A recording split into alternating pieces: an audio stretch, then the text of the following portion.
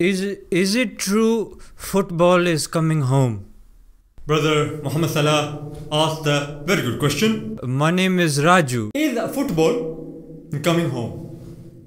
If you analyze, the last time England reached the semi-final was 28 years ago.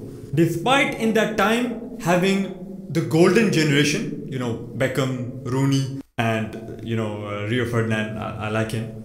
They still could not reach the semi-final. Now, if you analyze the team, they only have one main player, Harry Kane. They also have other aspiring players. Of course, they have youth and pace on their side, but they do not have the experience. So, if you analyze all these proofs and you put them all together, you will realize that there is no strong opinion of football actually coming home.